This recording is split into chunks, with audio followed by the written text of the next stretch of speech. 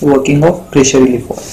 So pressure relief valve consists of adjusting screw, two supporting plates on either side of a spring, and a conical puppet which are mounted inside a valve body as shown in figure. When pressure at inlet increases above preset limit, the conical puppet moves inside against the spring force and create a passage for oil to flow to outlet. The outlet of a relief valve is connected to reservoir in hydraulic system so that oil flows to reservoir tank. Once the pressure comes to normal, the conical puppet sits back in its position on the seat, closes the passage from inlet to outlet.